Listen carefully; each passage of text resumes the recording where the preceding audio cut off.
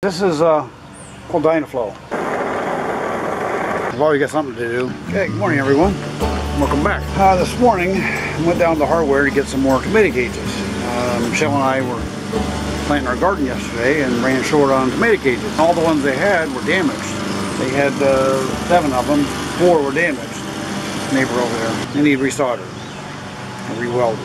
I went ahead and bought them because I needed them.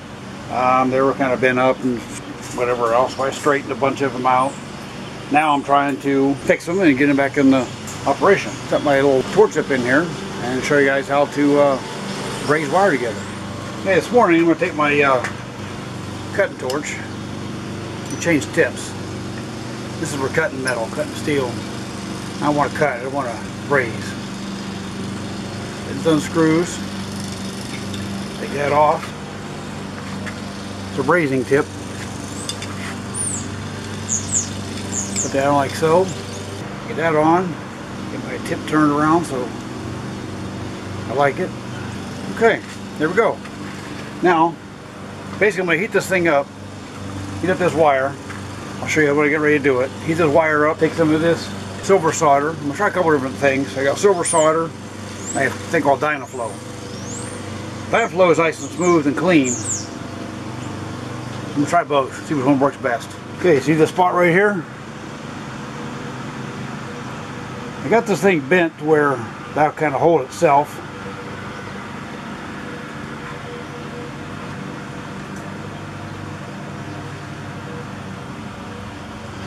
Otherwise I need a person to help hold it.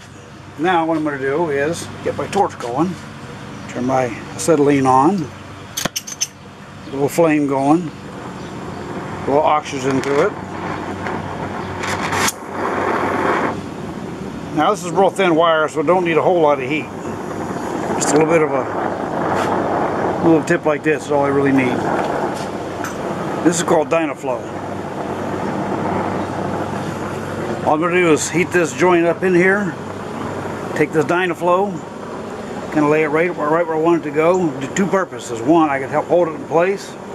Plus, as it melts, it'll melt into that joint. Hold it on the back side. Like so.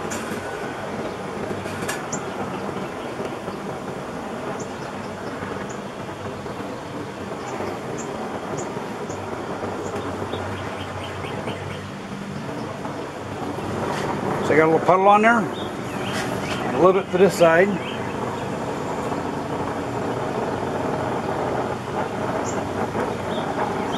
Puddle on there. Heat it from the back side. Walk the bead right around.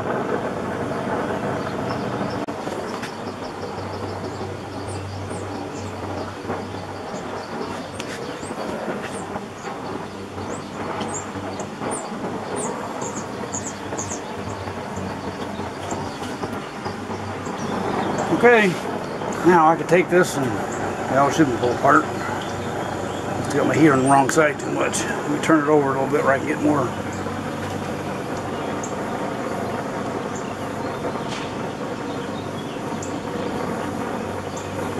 There we go.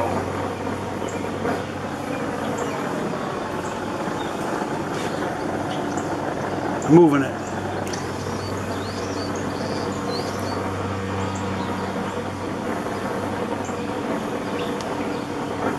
Let it cool for a minute.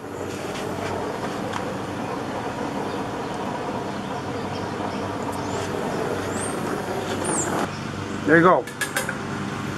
Nice solid joint. One done. Try one more. Dynaflow on there a little bit. Go this way with it.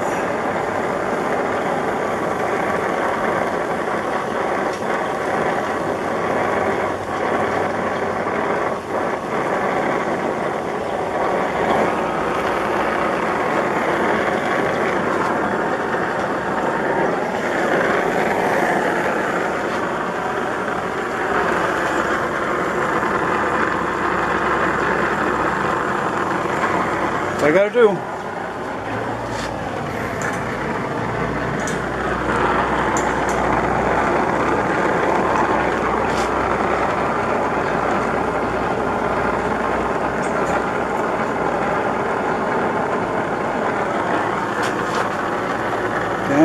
that. Put some heat on it.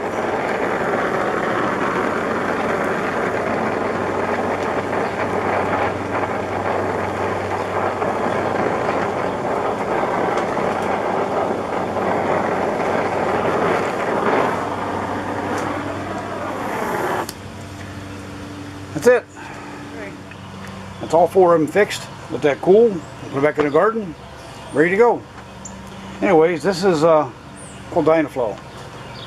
I use this for doing air conditioning work, doing copper to copper fittings. Obviously, it works for anything too. This is galvanized steel, so it'll work for about anything. I use it by a local hardware store.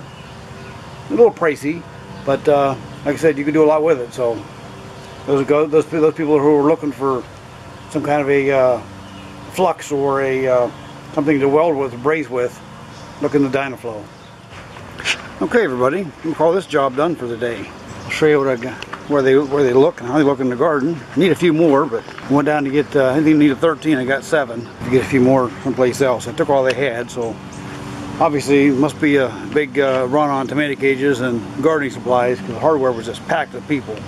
Anyways, what I got in there so far, need a few more for this end, and this bed will be ready for tomatoes, providing we know what kind they are. Anyways, if you like the video, give me a thumbs up. I got more coming on. I've always got something to do. I'm one of those guys that never quit. There's always something needs fixed, always something needs worked on, something re-updated or replaced. Anyways, thanks for watching. Give me a thumbs up if you like the video, and come back for more.